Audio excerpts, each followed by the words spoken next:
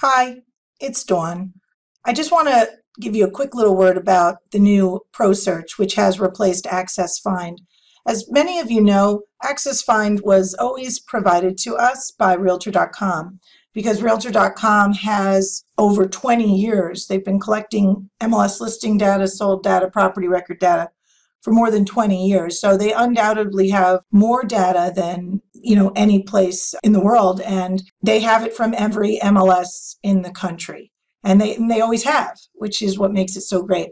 So they've always supplied us with Find, but Find was made maybe 8 to 10 years ago. And we've had it the entire time. We love it. It's a great program, but it never worked on mobile. So it had some issues and they couldn't really keep it updated because it wasn't really modern enough to do so. So they had to remake it, and they remade it, and now they're calling it Professional Search. You can still get to it by clicking on Access Find right from your New York State or My State MLS quick search bar or the regular search bar. And you'll see that it says Professional Search when it comes up. And first it may ask you actually for your email address, so just put that in. You have to just put it in the first time. They need that just so they can attach an email address for when you send listings to customers.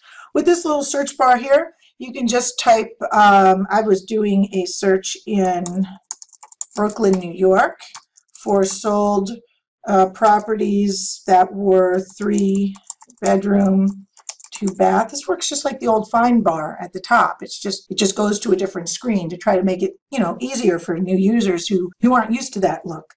So Brooklyn, New York, sold 3-bedroom, 2-bath, and I'll just put in multifamily just to add something, and I will hit enter or search. And as you'll see, I got what I asked for.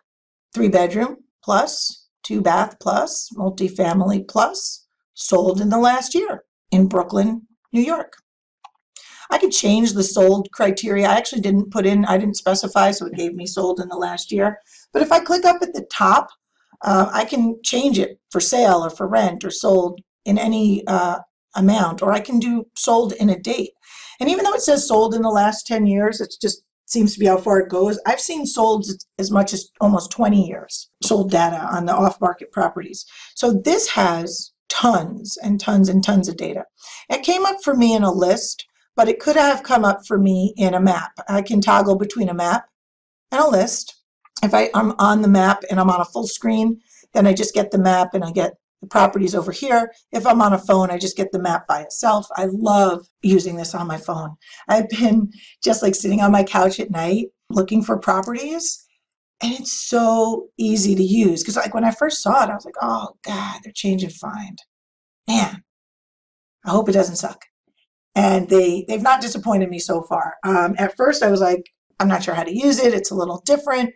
But then I started using it, and I really like it. I really do. I love this map feature where I can just click around on the different properties and get the sold information. So I'm just going to click on this particular listing and open it up so we can see what a listing looks like. The new listings, they put the sold information here at the top right underneath the photo. Below that, they put the sold date. Below that, they put the owner or who purchased the property. They put the mortgage amount, the amount that they took on a mortgage. If you want to view it on regular Realtor.com and just see what the public sees, you can click on this button here. The public sees a lot less than you do. Your new Pro Search is going to give you all the previous listing data, the previous photo data, and all of the information regarding the sale.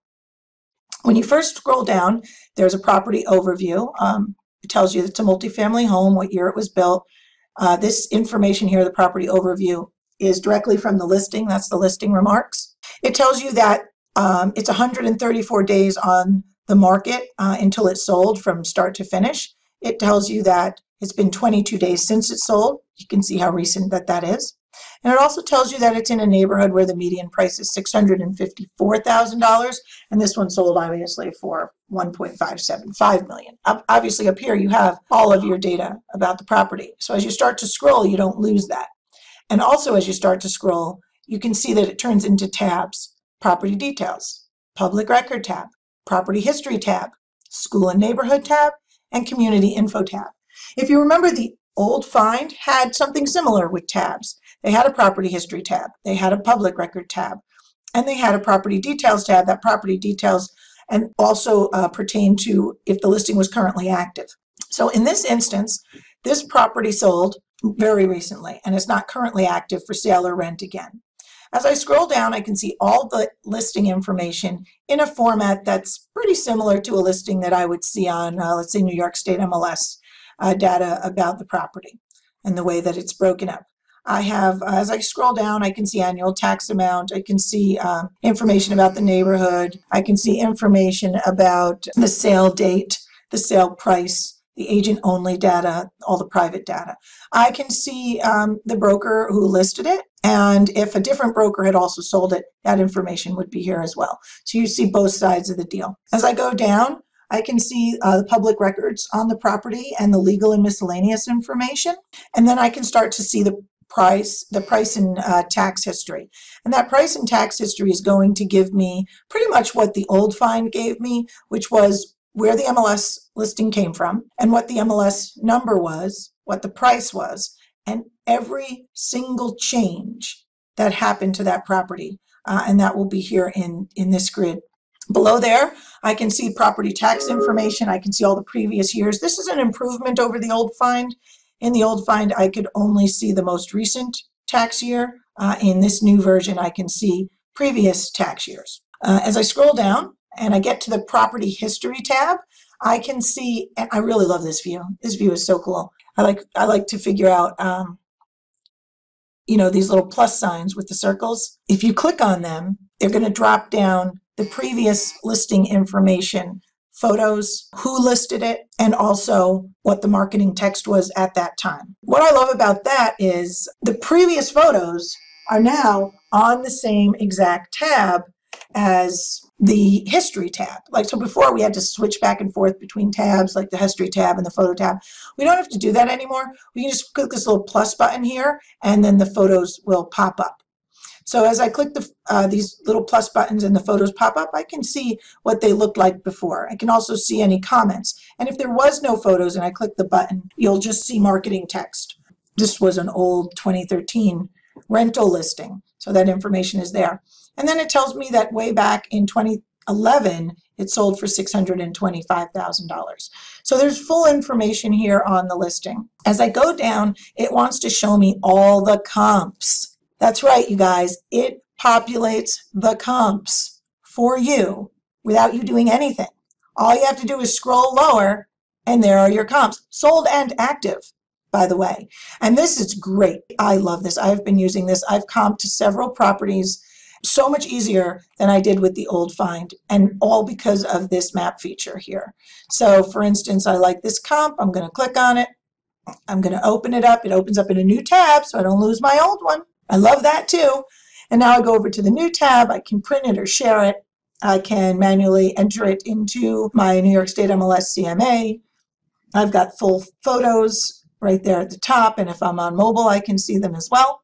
I can see the owner, the mortgage information, when it sold, very recent. Look at all the recent comps that it gave me. This is a great comp. How do I know that that property was worth the money? When right nearby, this one, very similar, sold for just a little bit more. And here's all the information about it. Here's my days on market. Here's my property information. And I have the same information here that I had on the other listing. And I go down, I've got my property history, I've got my schools, and I've got my map. And I can continue picking comps from this map, or I can go back to the property I was on before, and I can go back and I can continue to comp my property from this map. I love this new map feature. As you move it, it will populate the listings that sold in the area that you're now searching. So you say, oh, well, I want to go a little north of there, move the map a little, click on a different listing, open it up, and there's my comp. So yeah, you really don't have to do a whole lot. It's basically giving you the comps in that map without you doing anything. You do have to make, your own informed decisions about the comps, but it really is a great tool. So that's what I love. Just some quick information for you for what I love about the new professional search. You can still save searches, you can still save listings, you can print listings, you can share listings, and everything that you want to save to your account goes up here where your name is. If you click it on this button here, it will bring you up to your saved homes, your saved properties, and your saved searches. And then if you click on it, it'll open up in a new tab. Any searches you've saved, I haven't saved any yet, or any properties you've saved. And you'll be able to toggle between those. And then you can just go back to where you were. All right, that's the new Pro Search. As you know, we here at the MLS will give you private tours. So if you're having trouble or you're struggling or you just want to know how to use this new great tool, give us a call at the MLS or chat with us online, and we will be happy to do a screen share with you and show you how to do it.